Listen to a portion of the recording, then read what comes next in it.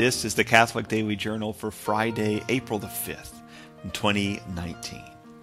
It's the feast of St. Vincent Ferrer, the Spanish Dominican in the 14th century, who memorized the entire Bible.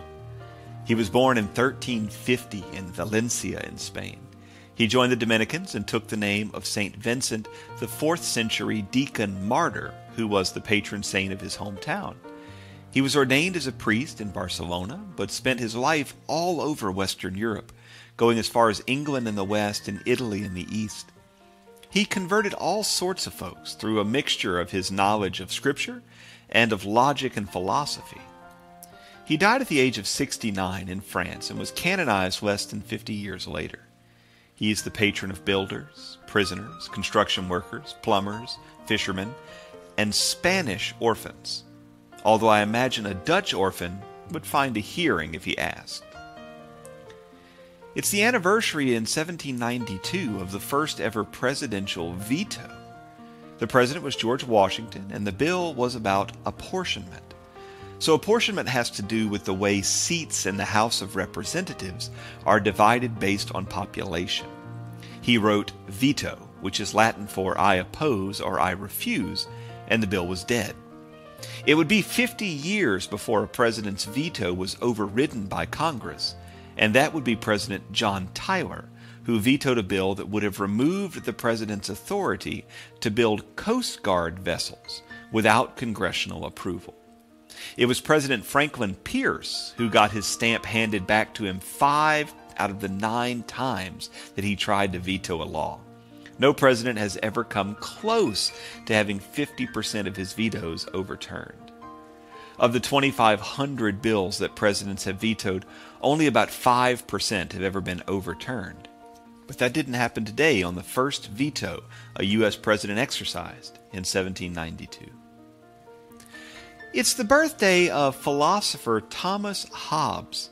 He was an English-born philosopher who was one of the fathers of social contract theory. Hobbes was brilliant and contributed to all sorts of fields of study. Social contract was nothing new. John Locke, Jean-Jacques Rousseau would also make major contributions to the field. Hobbes's book Leviathan is his most famous work, and in it he poses a thought experiment. And this is where we get the idea that man is alone in a, quote, state of nature. So what does he do? Well, he must give up some of his rights to enter into a social contract with others for protection and sustenance. And if we think about it, isn't that what society and government is? But it's a dangerous philosophy because, in fact, we are not alone in a state of nature. It's just a thought experiment. It's fiction. We are, in fact, born into families, and families make up communities, and communities make up governments. And while the thought experiment is clean and clinical, it fails for the same reason Karl Marx's Communist Manifesto inevitably fails every time someone tries to live it out. Human beings are not theoretical. They're real.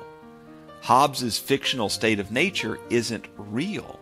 The economist Thomas Sowell has a brilliant quip in which he says all of modernity is an effort to replace that which works with that which sounds good.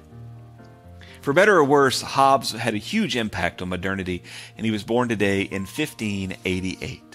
Finally, today in 1856, Booker T. Washington was born. He was an educator, a public speaker, and an advisor to Presidents Benjamin Harrison, Grover Cleveland, William McKinley, Teddy Roosevelt, and William Howard Taft. And he was born as a slave. He lived under the Jim Crow laws, and he fought not just for rights, but for dignity. While he never lived to see them, Booker T. Washington laid the groundwork for what we call the Civil Rights Movement. And his birthday is today. The Catholic Daily Journal is supported by listeners like you. For more information, visit CatholicUnderground.com.